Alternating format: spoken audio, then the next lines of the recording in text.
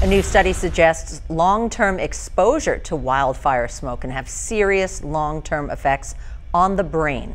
The researchers looked at 10 years of data from over 1 million people in Southern California who were 60 years of age or older, and they found the odds of a dementia diagnosis increased after repeated exposure to wildfire smoke. And the problem is increasing over time because of the frequency of the extreme fire days, which have doubled since the 1980s.